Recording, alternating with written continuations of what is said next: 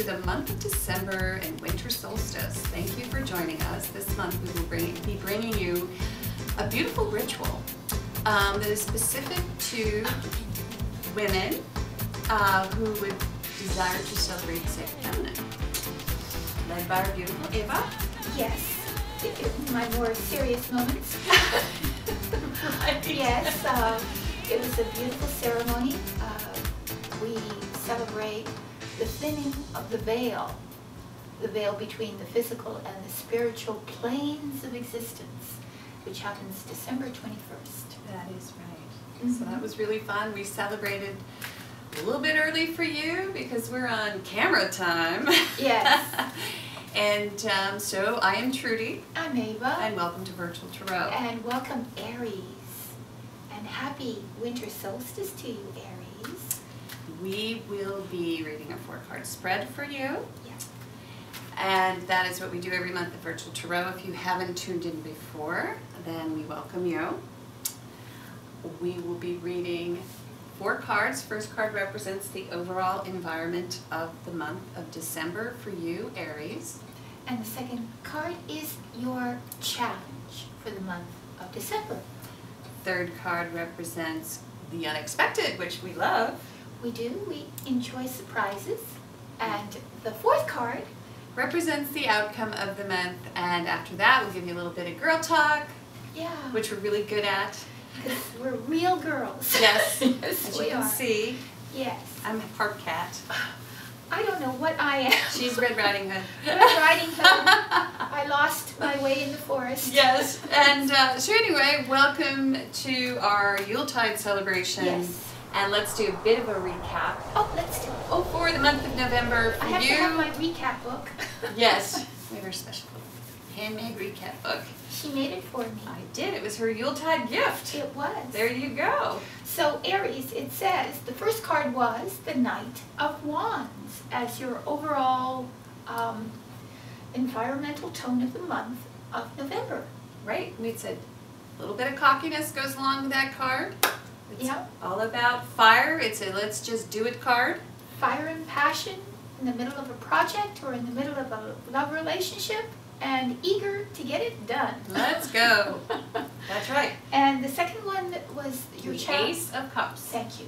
Yes. Which is lovely. So yes. Maybe holding back a little bit, not quite ready to give for your the heart to whomever. Inception of new love, new passion. Yes, the inception of new love, new passion, a new emotional connectedness with someone. Right. And then, but it was interesting because within the context of the reading, the third card was consult. Oh, 5 of Wands. The 5 of Wands. Which is one of fives are always odd. It's an odd number. Yes. Meaning that there's always a little bit of imbalance implied in the number itself. Right. And especially for 5, it's usually a little chaotic. It's chaotic, but it's disparate ideas, the inability to work as a team, or trying at least, making the attempt to work as a team and finding a little difficulty in doing that. And then after that we had, what was the outcome? The outcome was Page of Wands. Oh, right, so right. Another fire card for you. That's a good one though. Yes, it's That's the good offshoot. messages of let's do it again. Come on. Yeah, let's go. Let's start again. Let's start from the beginning. Let's rekindle all the energy and all the passion and all the desire. Or also, it might be that some young person. It always can mean, it could be. Enters your life. A young person. And a child. Can be a boy or a girl. Yeah, and becomes part of the scene for the Yes. month of November. Yeah. All right. So November was full of fire. And we had said, Aries, that's working for you this month. So go with it. Go with that fire. All right. So let's see if they're still on fire this month. Let's see if you're and whether or not if they're ready to accept that new Ace of Cups. Let's see. That challenge position. Don't have them all backwards. Okay, and the first card is for the month of December. Let's announce the first card for the last card of the year for the environment for Aries. Oh, right. This is the last reading of the year, so. This is the, and your month really ends in a bang here. Well, it opens in a bang. It will. But the whole month is colored with the card, which is that's the true. Wheel of Fortune upright. Yeah. So interesting that we, had said that right beforehand, that it's the end of the year. Mm-hmm. So the wheel turns once again. So the wheel turns up. Yes. So if you've been struggling with some what might be ill fortune, or a project that you can't quite get off the ground, or if you are not, if your timing's been off, mm-hmm. if you say you interview for a job and 5 minutes before they hired someone, you've been waiting in the lobby for 3 hours and they just hired the guy that was right in front of you. That would be right. The Wheel of Fortune reversed. Where your timing's off. Your timing is off. So December, your timing is spot on. And so things, it's almost like magically, mm-hmm. things will fall into place for you. Although Aries has had a pretty good year so far. That's true. And I really, really, really remember Aries because I have 2 Aries daughters. That's true. And a couple of months ago they ended with strength. Right. In the upright, and so this has been a pretty good year for you. So it really looks like the year's going to end on a high note. On a very high note. And you're actually moving into the next cycle mm-hmm. of your life, which means, the wheel turns, so you go into the next evolution. So you might even be moving out of one situation, or that sort of colors your entire life, into a new situation. It's a beautiful card to receive at the winter solstice. It is. It's a seasonal card. Because it's about, this card is about cycles and about being in tune with cycles. It really is, and so the cycle of the earth is moving towards more light mm-hmm. After December 21st, and so you too are also moving into more light. That's right. Moving out of the, you're moving out of the long days of winter. The long days of winter into the hope and joy and promise of spring. And that's what this heralds for you. Yeah, it's an internal. Oh, yes. It's an internal, like we say in the ritual. In the ritual, it's a transformation mm-hmm. that takes place. That's right. And an important juncture. Yeah, so you're kind of coming out of the long night of the soul. The long night of the soul. Moving toward. The dawn is coming. Brevity. Right. You can see the sunrise and beautiful, the beams coming out, the first beams of light as the sun is rising. Right. New So signs of that's life. what's going to be the characteristic of the entire month of December for you. Right. Nice, So, I like that. Let's see what's in the next position. Woo, go Aries, go. They always get the good readings. Oh, wow. So the challenge. The challenge. Is the 3 of Cups. Girls' Night Out is your challenge. If you look at the card, you'll see the 3 ladies who are merrily holding up their wine glasses. We did a little of that last night. We did. I didn't have any wine. Little celebrating last night. We had our ritual. We had our ritual last night. And we did, and we enjoyed some time together. Yes, with our ritual ladies. Yes, we did. Yes, with the Queen of Cups and the Queen of Pentacles. And I was the Queen of Wands. Yes, and I was the Queen of Swords. Swords, naturally. And so we did a bit of that, but looks as if for you that is in the challenge position this month, which, just on a very top sort of level, we could say your challenge is to enjoy yourself, You're having a tough time getting it together and enjoying yourself. Yeah, maybe it's, again, sometimes we hold ourselves back from pure enjoyment, from pure revelry. Right, or celebration. Celebration. Because as one of my alive gurus which I actually call him. He's one of my mentors, but he says, if you don't celebrate, no one will, which is very true because there are all these points in your life that really, you know, you should celebrate. Right, you should acknowledge. You should acknowledge. With joy and because with, celebration is like a rite of passage as well. And also with friends and family. I mean, generally, this is more with friends. Right. You get together with friends. The challenge is also to be friendly.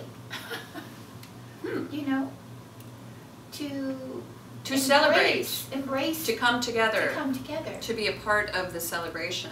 Yeah, to find friends and to share with them. Yeah, is your challenge. To join in, I guess. Sometimes the Aries are very driven. They're workaholics. A lot of them are. Right. And so they don't take time out. Or if they do, it becomes a little bit excessive. So that can be too. It could be too.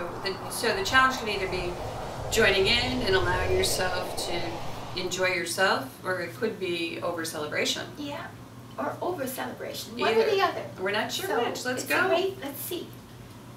Let's see. All right. Ooh, okay. In the position of the unexpected, we have the Six of Swords, which I love, love, love this card. It really is always a good card, even though it's a sword, and I always say swords are trouble. Of course, she doesn't. But it's moving away from any sort of stressful or situation or anything that is causing you inner, you know, really, usually it's between your ears, so it's causing you some stress, perhaps. You're not feeling... I don't know, it's just, you know, to me this is like wanting to move away from a situation, you know, because a lot of times when we're in a difficult situation, we really want to flee. Flee, yeah.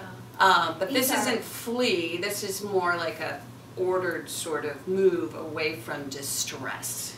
But you have a savior of some sort, someone who's helping you. Right, because if you look at the card, yeah, what you see is this ferryman who basically has this woman's back, if you want to put it in. She's with a child, they're seated, her head is bowed, so she's been through a great deal. And now they're moving away from, you can see the waters are turbulent right behind them, and the waters in front of them are clear. And so is the sky clear. And so there's promise, like the Wheel of Fortune promises, that everything is moving upward. Right. There could be a literal move too. Now, unexpectedly, you may literally have to move. It could very well be. On a mundane level, you have to go from where you are. Maybe you have to move, you get evicted. Well, it feels like a fight or flight card for some reason, too. Yes. You know, because Aries is very like, whoa, they'll fight. They have no problem with that. But this is more of a flight. Yeah, like a refuge. Like moving away from a situation. That's not good. That's causing distress. Right. And finding better situations. And living circumstances. Now, I believe that's very true. I mean, sometimes in order to feel better, you must actually make a physical move. Yes, sometimes you have to make a physical move in order to make a psychological move.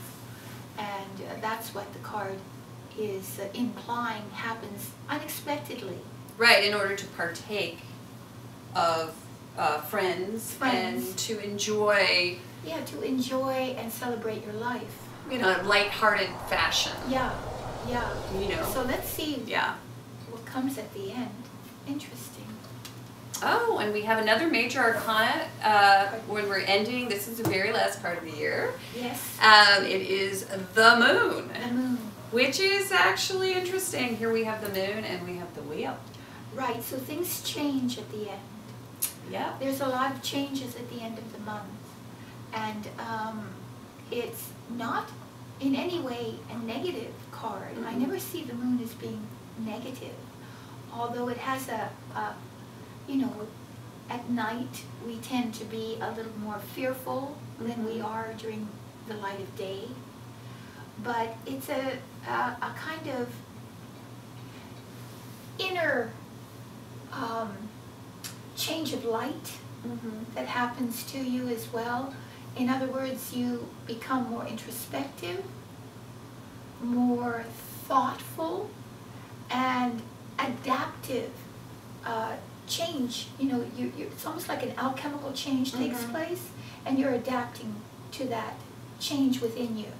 And maybe because of the changes outside of you, as implied by the unexpected, so it makes you very reflective of those changes. Or more hormonal. That's what I keep thinking of. Well, because it is the moon, and we do speak of hormones often. When we speak of the moon, it's change of life, of course. It's the female cycle. True. You know, we wax and wane, we girls. We do. With the moon, so perhaps this move away from turbulence. Maybe a little bit more, if not. Which isn't a bad thing. No, but sometimes it implies melancholy. It can, but that melancholy is not a bad thing either. No, melancholy is beautiful, because again, through melancholy you become more creative. Absolutely. And more introspective and more understanding and more, you know, anytime you dwell within yourself and you become more familiar and more loving of yourself. But there's a lot of magic also that goes along with the moon. Yes. The mystery and the magic of, you know, the unknown. You know, and the wonder of just, you know, the night. The night, yes. So it's a beautiful way to end, because it's at the winter solstice. And we had just talked about, you know, the journey of the soul, right? Right. And coming out of the you know, the dark night of the soul, right? Here we talked about that, and here we are back into the dark.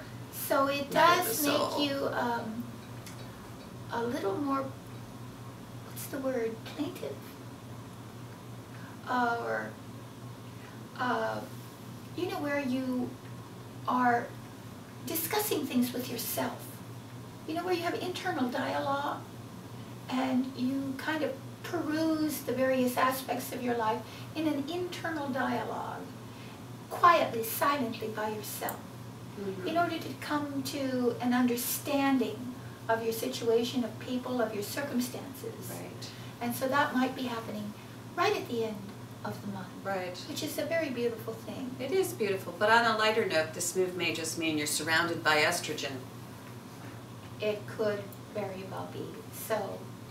So, if you're moving. Yeah. You guys could just all cycle together. You know how women do that? We do. Out in their little huts. The next thing you know, you got a bunch of women cycling with you, and you're like, it's all happening at the same time. God. So the men like flee for a week. We were banished from the village. That's right. We went to the red tent. We went to the red tent, and we howled to the moon all by ourselves. That's right. Well, so what happened to those wonderful days? I know. Well, there's nothing wrong with going to a red tent if you're all cycling at the same time. Not a bad thing. And if you're a guy, get that out of there. Yeah, as soon as you see that red tent, go in the opposite direction. That red tent doesn't mean Santa Claus. So no.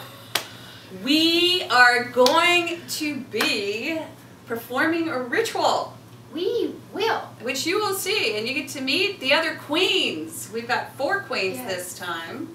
All of whom are essential to this pagan, mystical celebration of what I say is the thinning of the veil between the physical and the spiritual planes of existence. Yes. During the December 21st. In fact, if you would, on December 21st, watch the video and participate in the ritual, because it's deeply moving and it will awaken in you means by which you can transform.